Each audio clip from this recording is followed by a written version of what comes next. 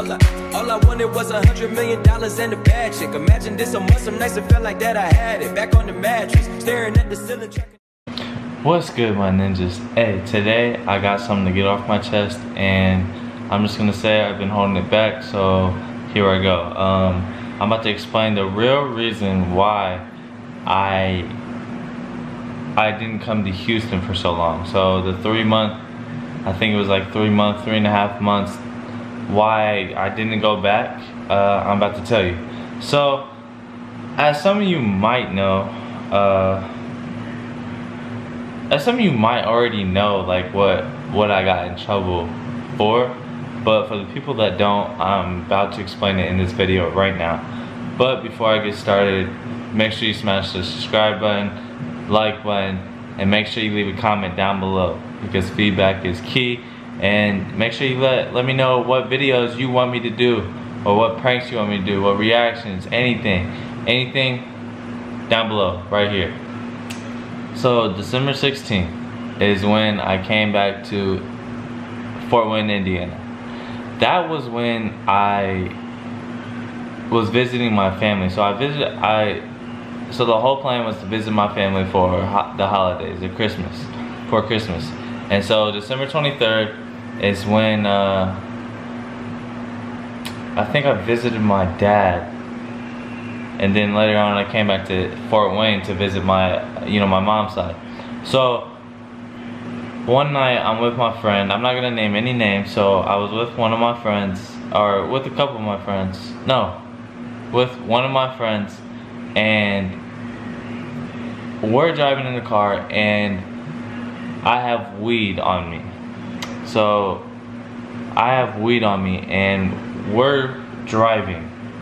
He's in the front seat and I'm in the passenger seat. So he's driving and he doesn't turn on his turn signal. And what we don't know is the cop is right behind us. So the cop is right behind us and he didn't turn on his turn signal. He's driving and then the cop flashes his lights. So of course, things are running through my mind like, man, like, well, I have weed on me. This isn't gonna end good. And yeah, I was just like, well, this sucks. So, being stupid, I shove it down my pants. So he comes to the door and he's like, you know why I pulled you over? And he goes, no, I don't know why. And we're like, no, we have no idea.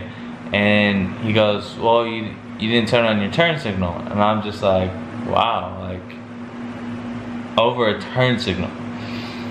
So he goes, takes both of our license, and then he comes back and says, on my side, he comes on my side and says, hey, can you step out of the car? And I go, yeah. And at that point, it was running through my head like, okay, I'm going to jail.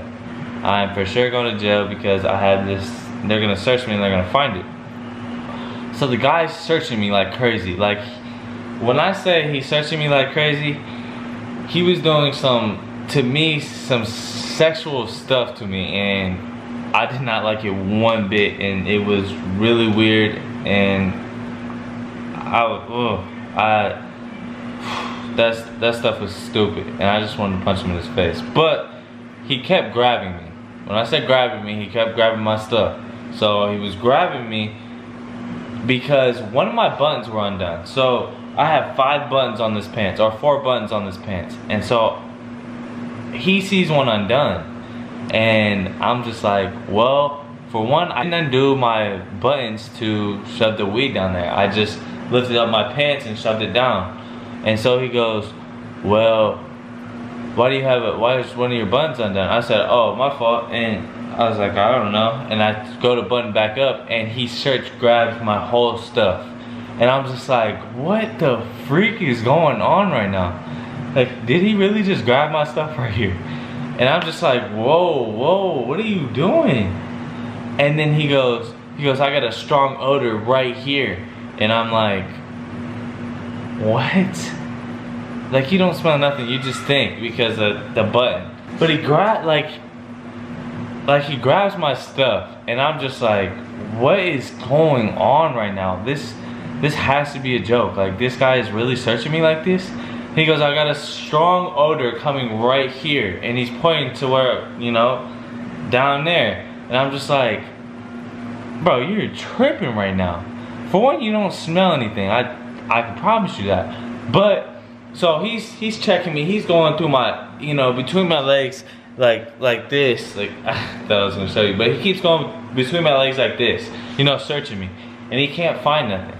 The guy keeps he keeps grabbing me, you know, looking, and I'm just like, bro, this is getting out of hand. This is getting weird. I don't like this.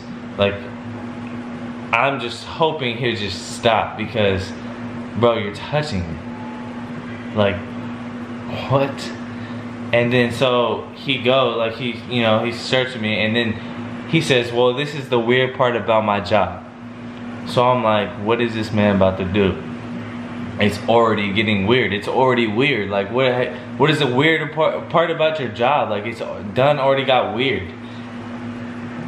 I kid you not. He gets my pants like this. He grabs them where my belt is. He pulls it like this, and he gets his flashlight and starts going like that. I'm like, you gotta be freaking kidding me right now. This man pulled my pants like this and flashing his light. There was 2 cops. He's flashing his light looking for it. He can't find nothing. And at this point, I'm just like, bro, I want to be done with this. I don't care what happens at this point. Like, this man is searching me like crazy, like sexual searching me. Like, bro, quit. And I'm pretty sure he would have kept going, but I'm just like, I just got fed up with it, and I said, look, it's all the way under there, and you're not gonna find it, but I'll get it for you because I'm tired of you touching me. So he goes, well, I'm gonna let your right hand go. You know, I got my hands behind my back, and he goes, I'm gonna let your right hand go and grab the weed, set it on the cop car, and then put your hands back behind your back. I go, okay. He's like, if you do run, we will tase you. And I go, I'm not gonna run. So he does that. I grab it, throw it on the cop car, and he puts me back in handcuffs. I got caught, guys, just so you know, I got caught with 2 grams.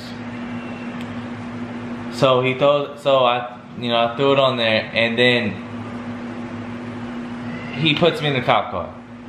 So he puts me in the cop car, and I'm like, okay, well, I'm for sure going to jail. But, you know, I had, you know, thoughts going through my head like, okay, I'm gonna be fine. Like, he's just gonna let me go. It's just 2 grams. But that was not the case. So I get let out of jail like 5 hours later. So I only stayed in jail for like 5 hours, and then he puts me, or I go to court the next day at 8 in the morning. So I go to court, and I'm just like, you know, I don't know what's about to happen. So I just go in there, and then go 180 days, you know, I'm pretty much 6 months probation. And I go, dang, like, this sucks.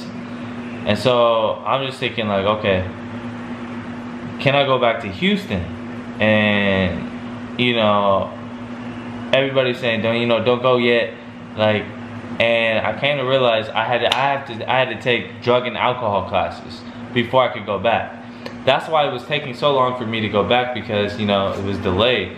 So I had to take drug and alcohol classes on the 24th and 25th, on a Saturday and a Sunday, before I could go. And I was like, okay, can I go after this? She goes, yes.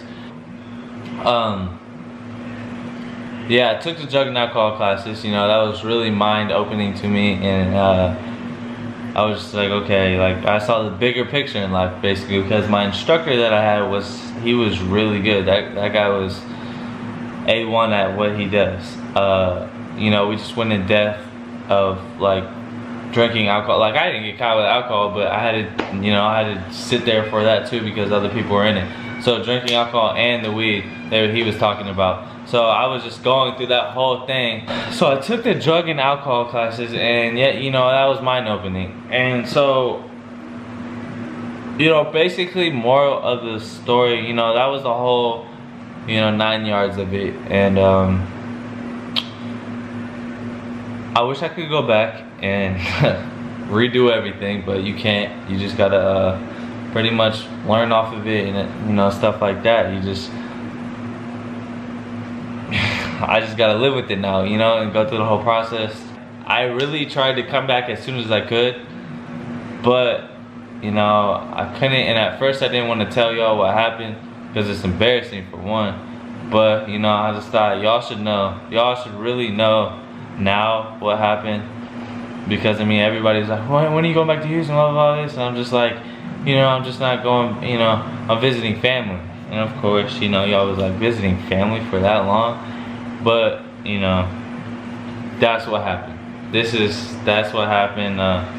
This is why I didn't come back here for 3 months. If y'all don't know, I am back in Houston.